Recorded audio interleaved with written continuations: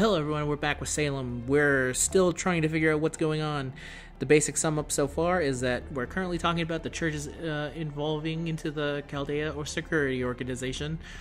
Geronimo's here hanging out. Last episode we talked about soup, and I think that you're about caught up. Okay. The Chaldea security organization hasn't just been sitting around twiddling its thumbs waiting for these stray demon gods to reappear, you know. These agents are just sort of part of our overall effort, though. I have to admit that it wasn't easy finding people with no familiar or community ties to come work for us. Roman always excelled at hiring the right kind of people. He did leave behind a manual detailing his procedures, but it's just not the same.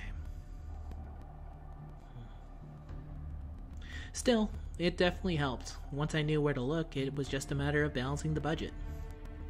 I recruited the mages, demonology experts, and exorcists and stationed them in cities of interest. And Boston just so happened to be one of them. The other North American agents should all be gathered there by now. At this point, we're just running recon. Since we're not on site ourselves, the best thing we can do right now is gather up as much information as we can and figure out our next move. So we wait for news from people we trust? That's right. At times like this, there's nothing wrong with depending on others for help. You've really grown, Wookie. Thank you, Da Vinci. Trying to handle everything yourself is the height of arrogance, and you can lead to terrible mistakes, and in the end, you're left with nothing but grief. I'm relieved to see the self-sacrifice isn't your answer to everything anymore. Still, isn't there anything we can do? Of course, plenty, in fact. Now that the alert levels have been raised, we're going to report from all over the world. Somebody has to determine if they're authentic and whether they're related to what's happening in Salem. I'd like you to handle that, Mash. Understood. Now I think it's about time we pulled in a certain great detective to help us out. His work in the hangar should probably have gotten boring to him by now, so he'll probably be in his room or just wandering around Chaldea. Wookie, would you mind speaking with Holmes yourself? Of course, I doubt you'll have much luck when he barely even pays attention to what Watson has to say. I see, don't worry. We'll handle that too. I'll drag him in here by force if I have to, just like Mrs. Hudson. Besides, Da Vinci, have you been cooped up in here since last night? Ah, you noticed, did you? You're right, I was actually in the middle of testing a certain summoning when the alarm sounded. Just between us, the timing couldn't have been worse. Even geniuses like me can make mistakes. For a moment, I was afraid I might have unwittingly caused the second huge Chaldea explosion. Not funny. Well, you can't blame me, not after Chaldea's main power and backup power looked like they were about to get knocked out. I see, another piece of the puzzle in my investigation falls into place. Wait, back up, that sounds really important. Thanks in advance for all your help, Mash. You too, Geronimo. As for you, Wookie, I want you to be ready for anything, like a good master. I agree, Senpai. Let us handle this for now. I may no longer be able to fight on the front lines, but in return I'll do everything I can to support you from the back here. That's the sort of kohai I aspire to be. Okay. But what about the soup? We cut back to Robin eating the soup. Haha. Robin enjoying his soup in the darkness. That's what the laugh was for. That's my current guess. Thanks for waiting, everyone. We're nearly ready to begin the operation now. What's more, this will almost certainly end up being the final ray shift. The final ray shift.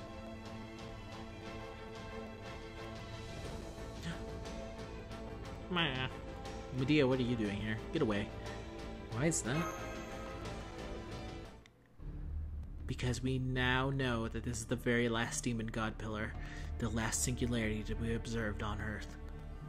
We may not have been able to determine where the demon god pillars that escaped from the Temple of Time had hidden themselves, but we were able to find the distortions in space-time that created wherever they went. Now that we could have done without Chaldea, of course, and it's those reasons that are telling us they will be the last. The Mages Association and the UN have jointly decided to halt all ray shift operations following the pseudo-Spiritron's transfer.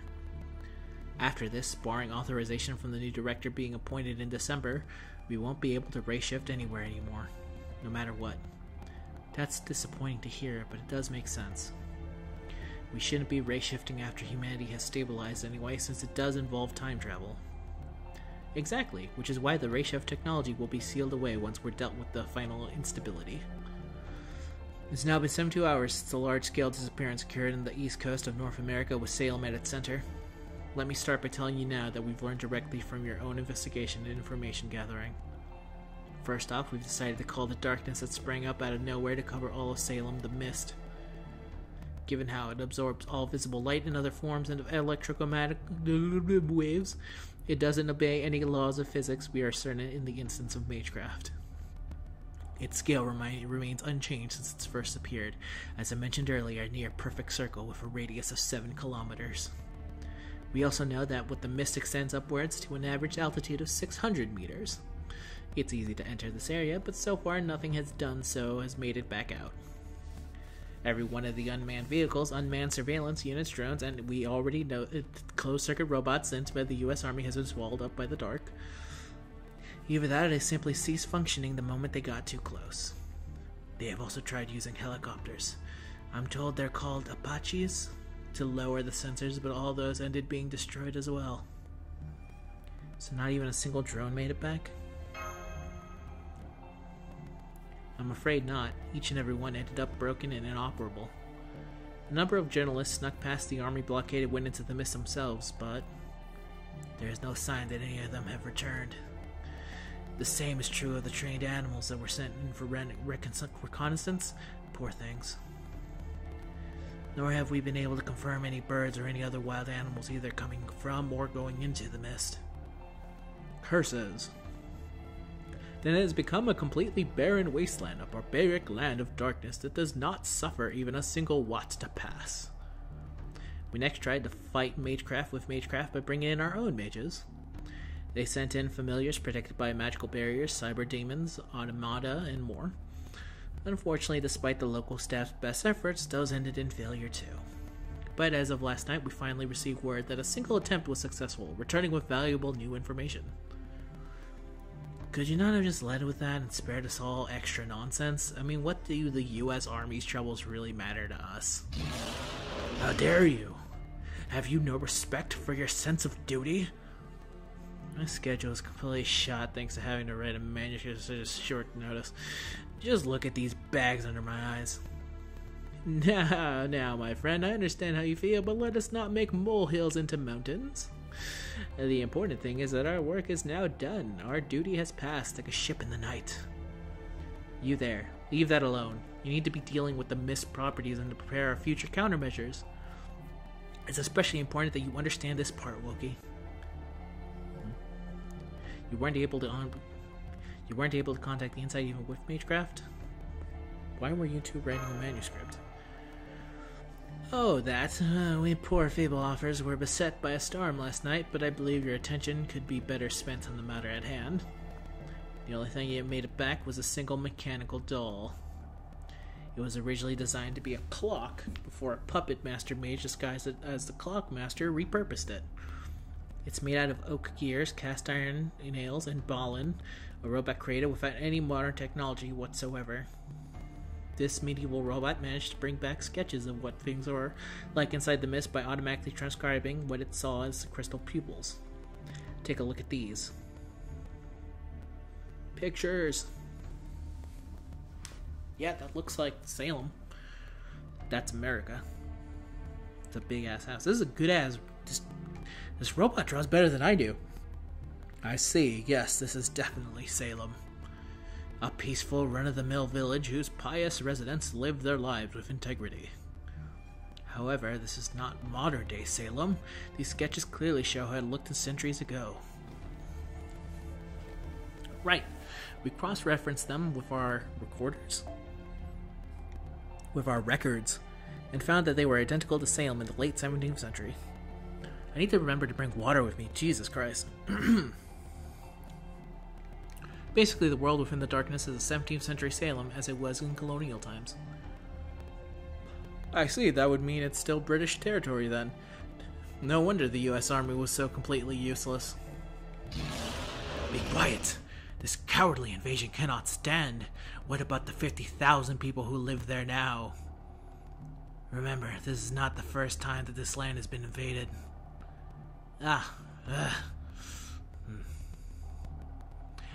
Damn, Geronimo just fucking told him.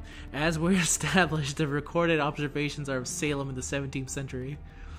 The only way the robot could have made such observation is that in the past has been faithfully recreated, or if some manner of matrix is displacing the area itself. It's fascinating to ponder, but the effects could have on humanity is immeasurable. This is almost certainly the work of a demon god pillar still plotting to incinerate humanity. Demon god pillar? That reminds me. Geronimo, earlier you said that the name Salem is cursed. What did you mean by that? It's all in the past now. It belongs to history. Do you mind if I tell you this story, Mr. Edison? By all means. Though we may wish it weren't so, this remains a part of our nation's history. Very well then. The town of Salem and its neighboring lands were home to 3 tragedies. The first was plague. When the white man came to our shores, he brought with it an epidemic that nearly wiped out the Massachusetts tribe living in the Boston Harbor. The second was war, albeit this war was more of a massacre. The Wampanoag tribe members that managed to survive the plague put up a valiant fight, but in the end their chief's skull still became an ornament for the white man's village. Never mind that the white man only survived the cruel winter thanks to the resources the Wampanoag left behind. In a stroke of luck, bitter irony, the state would go on to be named after the Massachusetts tribe. Even these events would be celebrated as a national holiday. Finally, the third tragedy that took place in Salem was the witch trials. This time the white man went around killing his own kind, fearing the devil's influence has hung many innocent people. I trust you now see why I called it a cursed land. I do. Wait, trials? I thought this term was a witch hunt. So do these trials have anything to do with Jean? No, the first one. No, he speaks truth. 'Twas witch trials that took place there. That said, they were but a farce, and the court as we know it today, there they were not by a pretense for the villagers to indulge in their worst impulses. These were trials in name alone, no more than an excuse for the church to exercise its power. The weak and unwanted were stoned to death. Even the densest of fools could see these trials for what they were. By the time matters had progressed, the barbaric witch hunts, the wickedness and corruption had spread so far and taken such a deep root that the money changed hands unencumbered by virtue or concern for justice. Fire burn and cauldron bubble. They are merely characters who only ever appeared in the work of fiction. I may have made use of them myself in my stories, but I have never once encountered a genuine article. Seething. Furthermore, those who claim these fictional beings are real in order to serve their own selfish needs are simply in denial of that delusion. In mine own time as well, people sensed the truth through skin and scent. Even if they did not really put pen to paper, it expressed what they truly thought. That there is indeed a collective unconscious that fears witches and their curses. Now that some time has passed since then, I wonder what things are like in the modern day. I believe that the less relevant one might think, I have no interest in determining where in the history of late 17th century Salem should fall. Nevertheless, it is abundantly clear that the piety was not the only thing the Puritans brought to the New World. Unfortunately, my Kermit voice is not as good as if my brother's not here. But he started the voice, and damn it, we're gonna keep it. Those who loathe sin would judge sinners by their own hands are inevitably the sort who wish to engage in sin themselves. Such people will always exist, no matter the day and the age. It's a fundamental aspect of the criminal mind. So, what then is a witch? A criminal? A victim? The answer is the question has changed as people beliefs have shifted over time. As one who understands the mysterious and the mystic and rejects the guidance of the unknowable God, I would say the witch trials were exactly what their name suggests, a lawful process used to pass judgment of so-called witches. An attempt to manage the frenzied panic of the witch hunt is a stylized, civilized manner. Of course, offering madness a seat at the dinner table often comes from barging in unannounced. There's nothing to change its inherent nature. Thus, the persecutions of witches continued unabated in the West until it culminated in the final chapter in the New World. Ironically, in Salem, a land steeped in pious faith. If there was a devil truly ran free, where reason and desire, scientific spirits, and occult mindsets came together.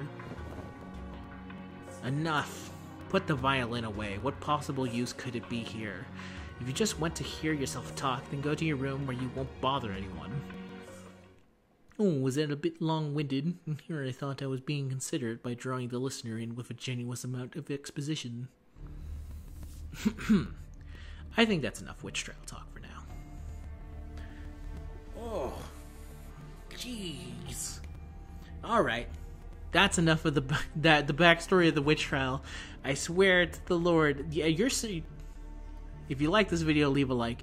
This is why I said these videos are going to be shorter, but they'll be here every day. So check in next time for the next part of the story, where we will hopefully have our first fight. Who knows? Let's see.